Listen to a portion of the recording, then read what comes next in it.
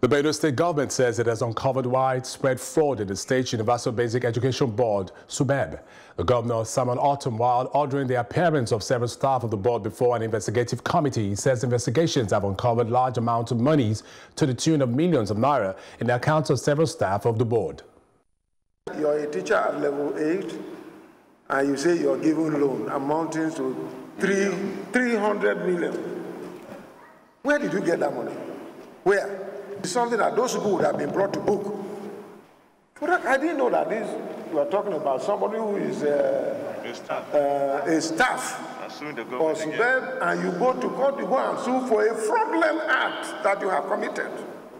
That boy should be in jail. Exactly. That boy should be in jail.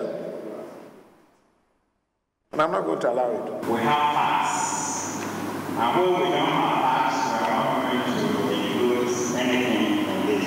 First is the issue of the law.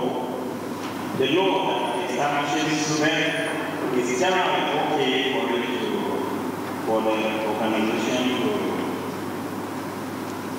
operate well.